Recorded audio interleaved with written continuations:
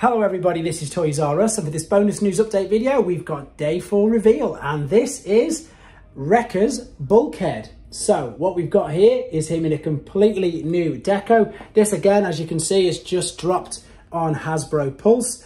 It's obviously using the legacy mold. They've just completely redecoed him. He doesn't have a fossilizer with him or anything else like that. It's just, I think this guy looks great, to be honest. I'm still yet to actually get a hold of the legacy version for myself. But yeah, I'm thinking he's looking very good. As I say, he's just dropped. He's on the Hasbro Pulse website right here for the UK. So you guys, you can order it in stock now. He's, how much is he? Let's have a quick look. He's $33.99 for the Voyager class figure. There you go. So that must mean that tomorrow is topspin. Okay, I'll be back with more news on that later. Thanks for watching. Like and comment. And don't forget to subscribe.